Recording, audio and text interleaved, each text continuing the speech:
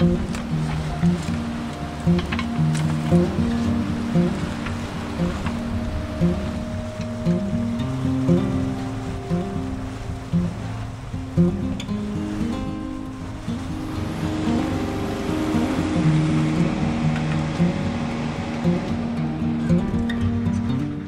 name is Caitlin Bosley. I am the lead Puget Sound crustacean biologist for Washington Department of Fish and Wildlife. Don Velasquez, I'm part of the crustacean team at Washington Department of Fish and Wildlife. We are here today at Point Defiance Marina. And we spent the day test fishing crab. In Marine Area 13.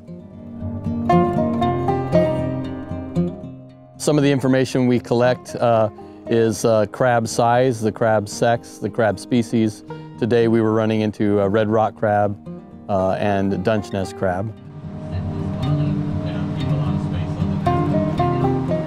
So we came through the Narrows through here, went all the way almost to Olympia.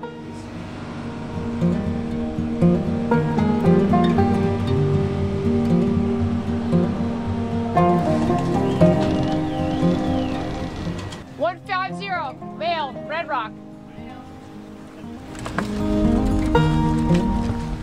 Male Dungeness, 182. No needles, no limb loss. The equipment we were using today were standard commercial crab pots. And again, we modified them so that the escape rings were shut because we want to sample crabs that are close to legal size, female and sublegal as well. And so we link up the buoy, haul back in the pot, it comes to the rail, and then from there we open the pot and then we use calipers to measure carapace widths of all the crab. So in some areas we don't measure all crab, we just measure Dungeness crab because there's a lot more. Down here we want to get an idea of the entire community. Red rock, 170, everything's there. Red rock crab are apparently doing quite well. We're getting fair numbers of red rock crab in the commercial crab pots that we are using today. Dungeness crab are not. They've been on a downturn for quite some time, since at least 2012. We've been monitoring this population with annual test fisheries since 2015.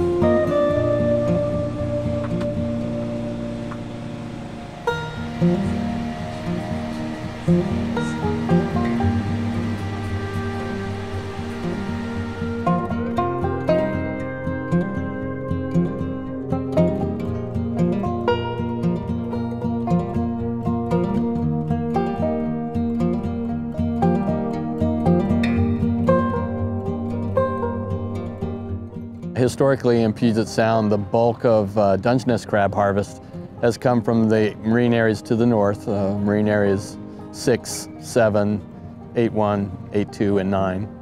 So I guess if I were going to forecast for the coming season, that would be the best bet. We are collecting data in conjunction with the tribes, marine areas 10, 11, 12, and 13, but I would expect that abundance would be lower down in these areas, and early reports from 10 and 11 are encouraging, and we are sampling Marine Area 13 right now. So. Really?